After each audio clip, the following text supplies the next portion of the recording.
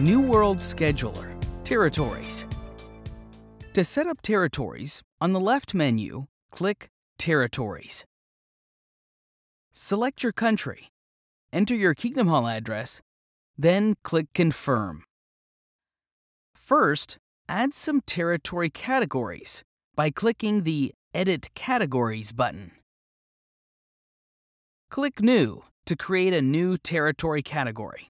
Then enter a code, a name, and optionally select a color. Repeat for all territory categories you wish to create, then close. Now we can create some territories. Select a territory category, then click the New Territory button. Under Territory Information, enter the territory number and choose either in-person, letter writing, or phone witnessing. Optionally, create and select an area.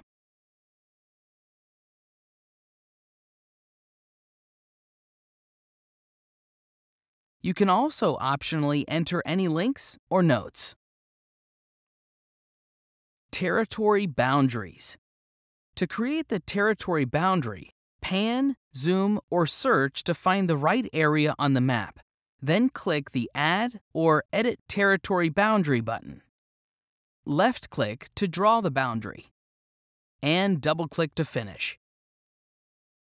If you make a mistake or need to edit the boundary, simply click the Add or Edit Territory Boundary button again.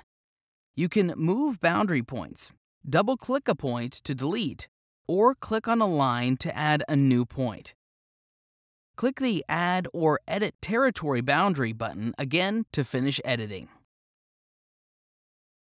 Territory Addresses. Optionally, you can now add some territory addresses. Click the Territory Addresses button. There are 3 ways to add a territory address. The first way is to right-click any location in the selected territory. Confirm the address is correct, then click Save. Repeat for other addresses in that territory. You can add apartments or businesses by changing the address type. For example, to create an apartment, simply select Apartment. You then need to add the individual apartment numbers.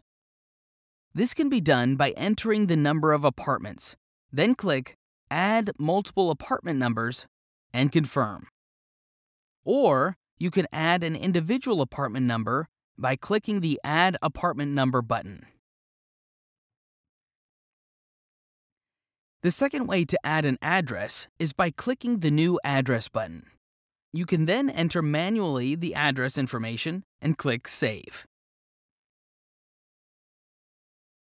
Click the Locate Address button to locate the coordinates for this address. If you need to move an address marker, simply click the Move Address button. Move the marker, then click Move Address again. The third way to add a territory is by importing the addresses.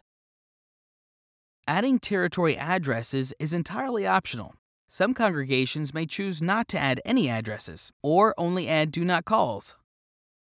Territory Assignments. To assign the territory, click the Territory Assignments button. First, select either a publisher or a field service group.